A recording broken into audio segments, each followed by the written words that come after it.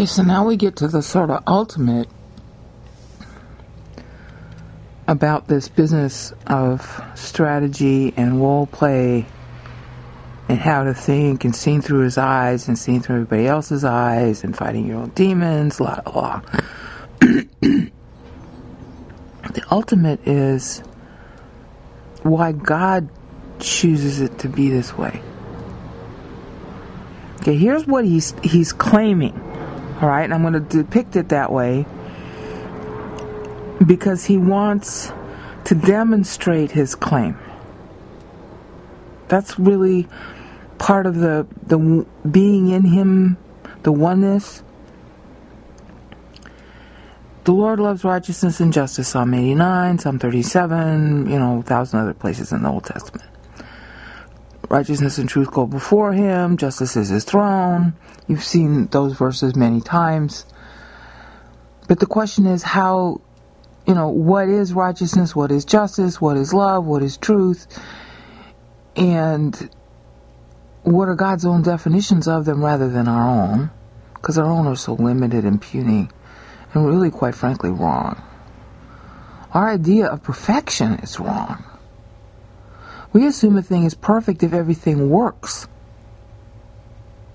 We do not consider perfection to include all imperfection at the same time. In fact, we're busy sitting here thinking that we're fighting evil for good, and we define evil as anything that is not perfect, and we define anything perfect as being nice and good.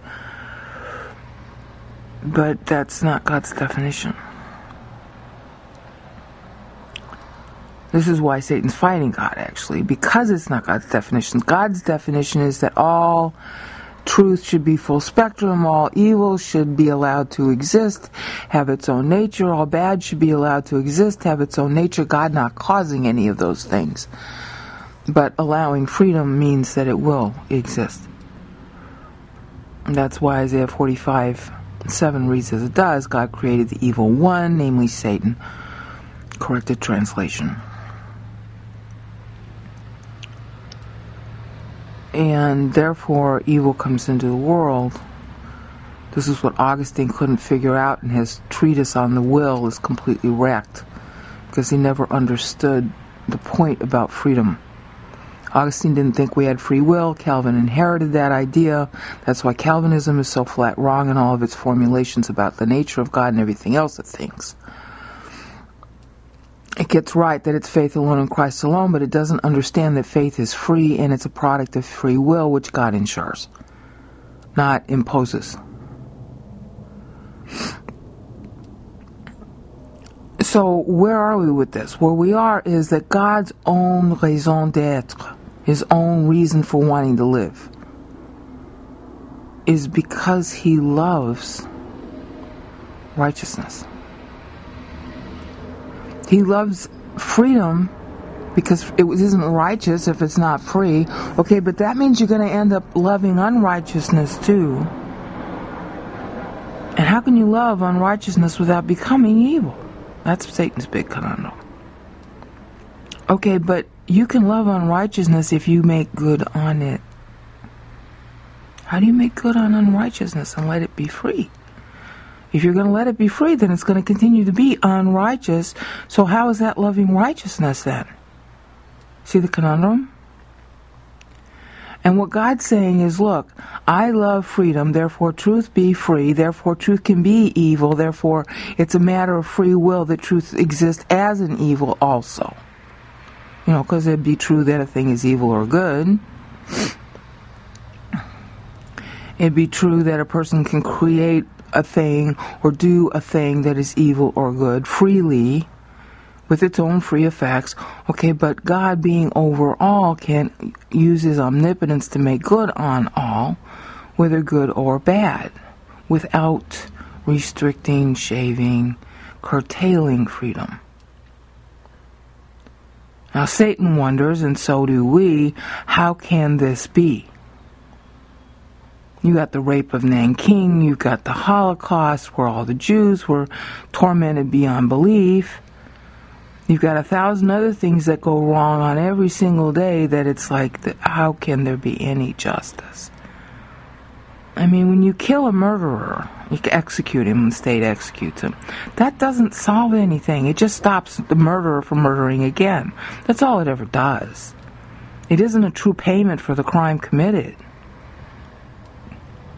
The only way you could really pay for the crime committed would be to restore the person who was murdered to life. And no one can do that. But God is saying, hi, I know how to make good on everything bad that happens, freely happens.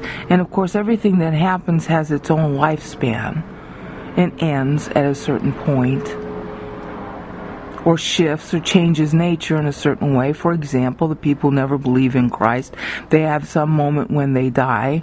The angels at some moment are thrown into the lake of fire, and that's a new universe. But you know what? People and the demons continue to sin there. Their souls go on forever. How does God make good on all that?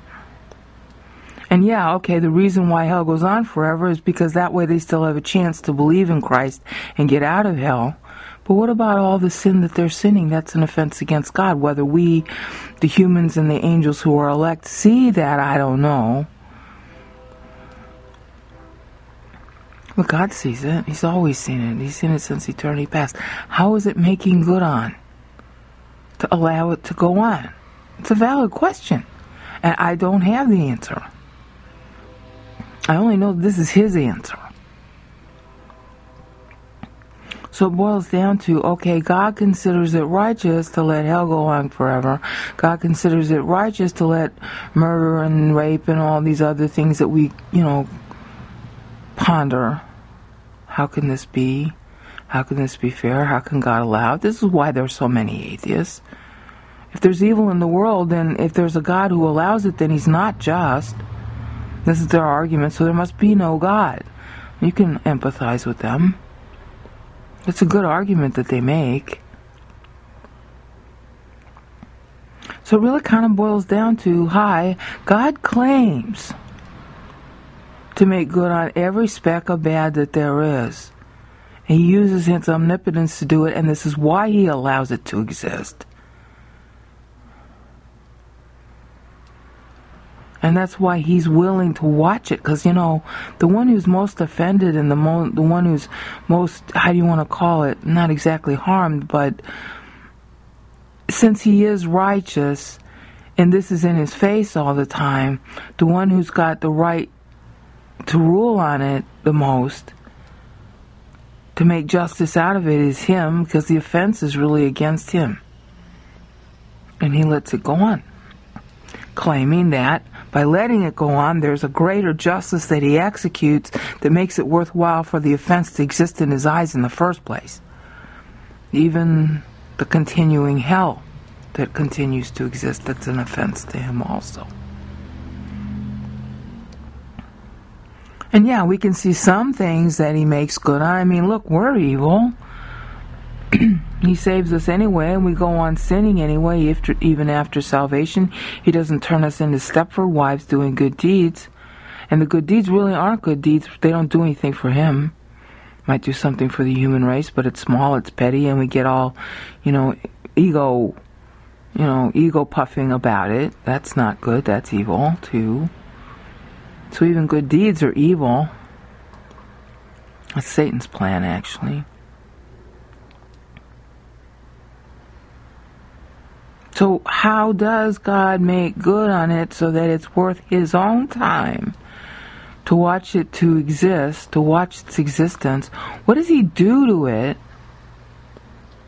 What does He make out of it that keeps its own nature what it is without, shaving freedom, and yet using it as a juridical occasion to manufacture what He calls good that is beyond our imagination, beyond what you can think or imagine?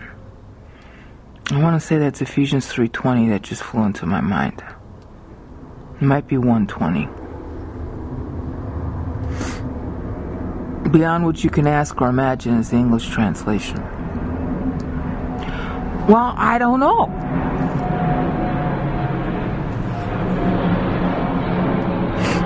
But this is His claim. I don't know what he can do. I don't know how it can be better. I don't know the kind of love for righteousness that he has, that he allows the bad to exist, because high at every point in time, from the time that it's first committed until the time that it dies of its own lifespan, I'm making good on it, because I have to see it, and I'm God.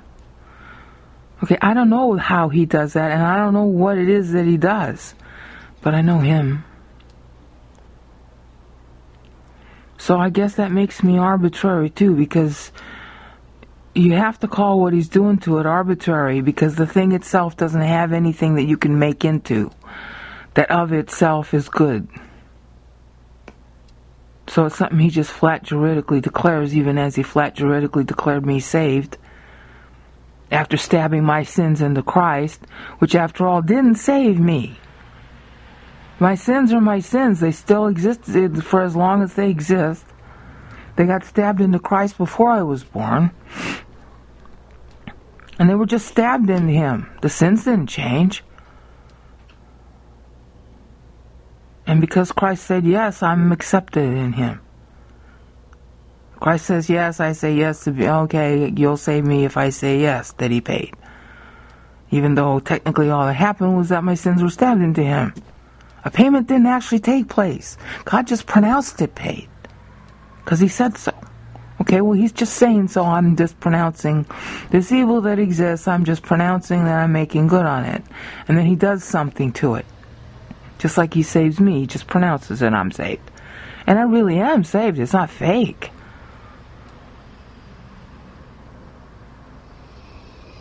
But it's the same mechanism. This bad thing happens, my sins are stabbed into Christ, and so God just pronounces me saved from that. Because Christ said yes. And all I'm supposed to do, therefore, is say yes. And he just flat pronounces me saved. My yes didn't save me. My sins been stabbed into Christ didn't save me. It's God saying yes to it that saved me. No, he's saying yes to all this evil, too. So do I trust him? Well, but he's living with it. Whatever offense there is to me or you, the offense to him is greater, and it's lasted longer, and it's harsher. Because he knows its true nature, and he never stops experiencing it, whereas I forget and you forget. Somebody did something bad to me years ago. I mean, I've had a lot of that happen. So what? I forgot about it now. It doesn't mean anything now. It came, it went, it's done. I know a lot of people like to, nurture the suffering that they suffered at someone else's hands. It makes them feel like, important. They nurture revenge. They nurture wanting to get back at the other person, and they get real happy if the person who did wrong to them gets wrong done to them. But honey, I'm here to tell you, there's no joy in that. Every single person who's ever hurt me has been hurt in return, and I didn't do it, and I'm not happy about it.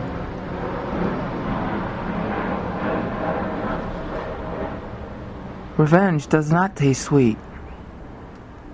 Even when it's somebody else doing the revenge to him.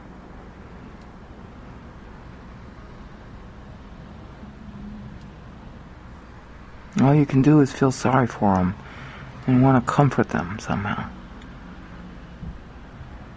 So I'm sure that God is not gloating when everything that's ever been done wrong gets its comeuppance, and it does get its comeuppance. That's part of it.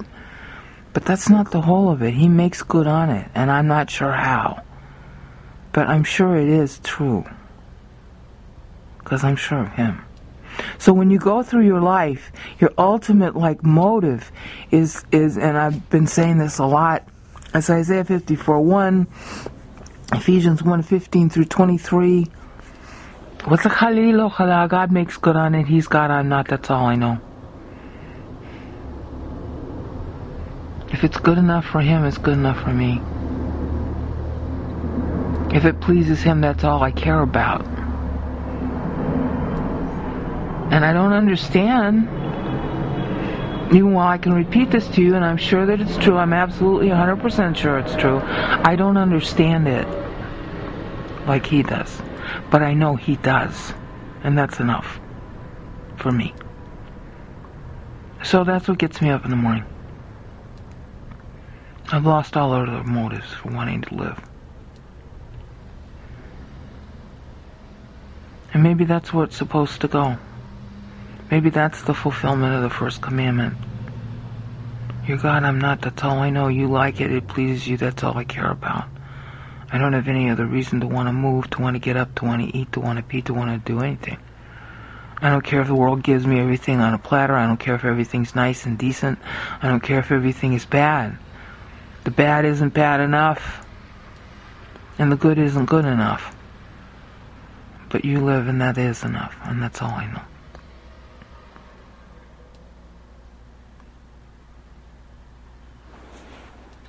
So, that has to be it. That has to be the upshot of the trial. I mean, when you look in the Old Testament and in the New, that's what you keep finding. Abraham going to slay his son, even though he knows God didn't really want that, but God gave him the order anyway. And it's like, okay, well, that's what he wants, that's all I know. Surely that's what was in Abraham's head when he raised the knife to Isaac. And Isaac let him do it. Isaac was in his 20s. Hebrew word is na'ar, and it means a marriageable age. So it's somewhere between 20 and 40. In Abraham's family, they married at age 40. Isaac was not yet married. So it wasn't like Abraham fought his kid. The kid elected to be bound for the sacrifice, laying on that slab, whatever it was. And so Isaac is thinking too, well, if this is what God wants, that's all I know. When David was crowned king, okay, you know, he knew right away that it was going to be some kind of waiting period. And he waited. And then, you know, God put him through the paces. He had to run away. Saul was looking to kill him. And on his own wedding night, his wife let him down in a basket so that he could be spared. Maybe it wasn't his wedding night, but they were not married for very long. And then 10 years later, when he comes back, she despises him because he's dancing, as it were, naked. It's not really naked. It's just, you know, little clothing. Because he's bringing the ephod back. Bringing the tent.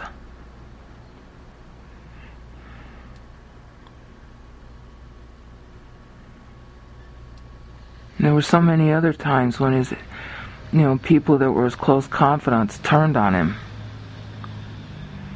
He had a really terrible time. His confidants turned on him, members of his own family turned on him. But he still believed. And of course, before David, there was Moses, and it was the same story, out in the wilderness for 40 years. And then God tells him to come back, and Moses was kind of nervous because he was afraid to, you know, confront Pharaoh, so Moses, who's one of the most eloquent men who ever lived, said, well, I can't talk well. So God says, okay, fine, I'll assign Aaron to talk for you. And God prohibited him from entering the land at the end because of second Meribah, where he struck the rock when he was supposed to speak to it. But all Moses could think of is, your God, I'm not. And so he accepted it. He didn't rebel.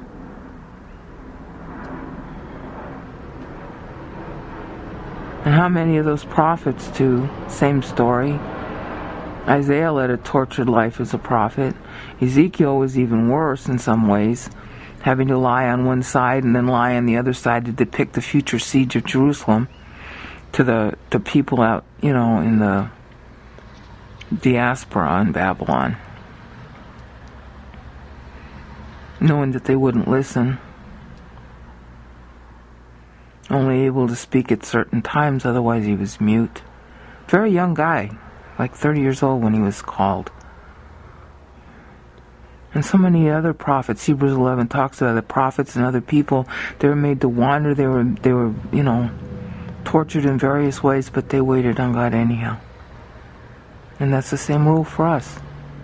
Okay, what does that mean? It means that you lose everything, even while you have it,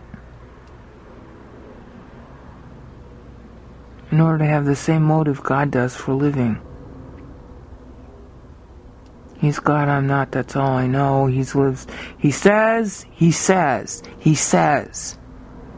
loves righteousness and wants to make good on all evil, and therefore allows it to exist, because this is the way to make good on it at every dot of its life. And you don't see that promise fulfilled. But he says so. So you want to go for it too. That's what Christ did on the cross. It says in Hebrews 53:11, he sees, is satisfied. That's the literal translation of the Hebrew. Yireh, yizbah. V'tato yatzdik, he makes righteous out of his knowledge. Okay, well, how do you make righteous out of your knowledge?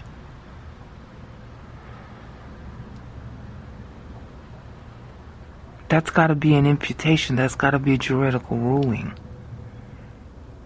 Because the thing he's making righteous is us, and we're not righteous. So it's got to be a juridical pronouncement, and of course theology does know that. At least it used to. It used to make the distinction in the 1950s theological circles. They used to call it positional sanctification versus experiential sanctification. And that was based on Hebrews 10, which is talking about the very thing. Hebrews 10:14 and following in particular.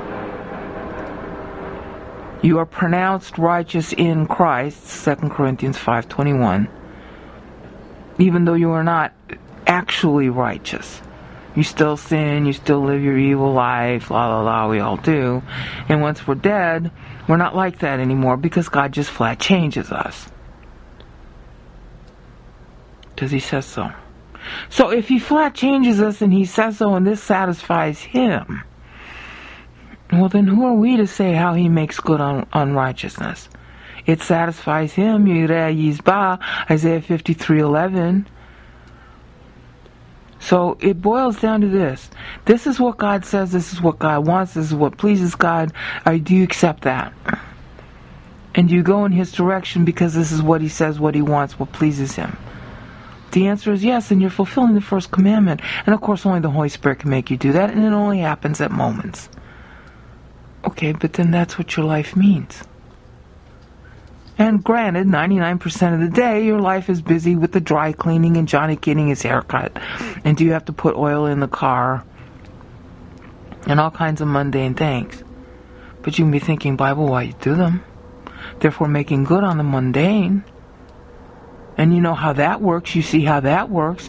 You see how that ennobles the moment. And then it's not just about Johnny's haircut and doing an email and putting air in the tires.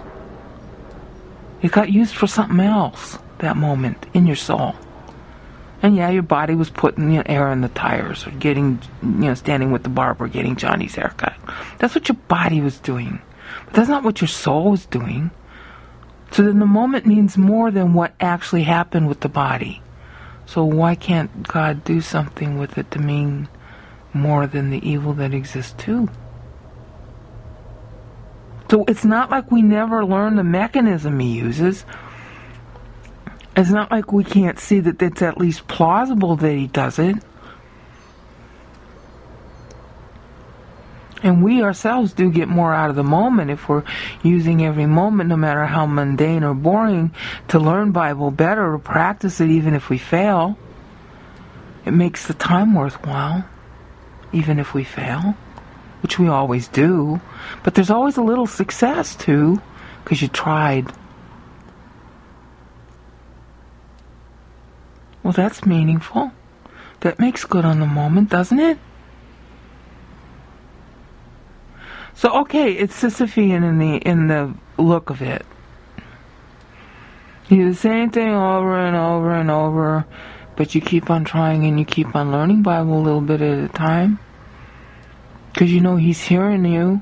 And so you'd rather think about the learning of the Bible than just spend the moment on, hi, I'm wearing this dress and somebody else's dress is prettier than mine, so what?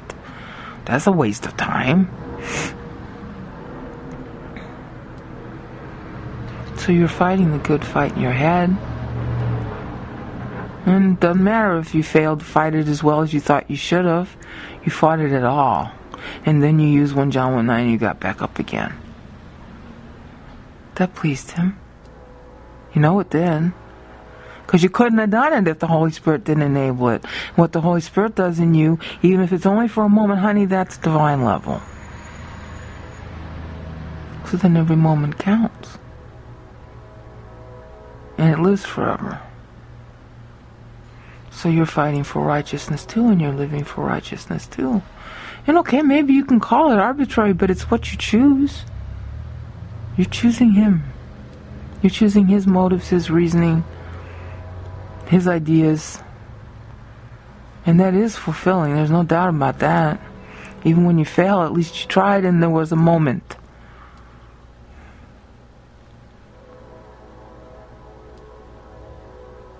So, now you're living the way God does.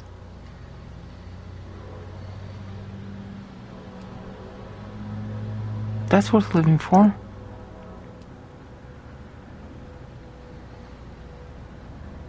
Even if you do it over and over again like He does. Like He chooses to do, because He could just snap His fingers and everything would be perfect and nice. By our definition. Okay, but that's not the definition He wants. Or it'd be like that now. It's very tiring to live like that. I don't know why He likes it, but I know that He likes it. And if that's what He wants, then I gotta learn to want that too. One moment at a time.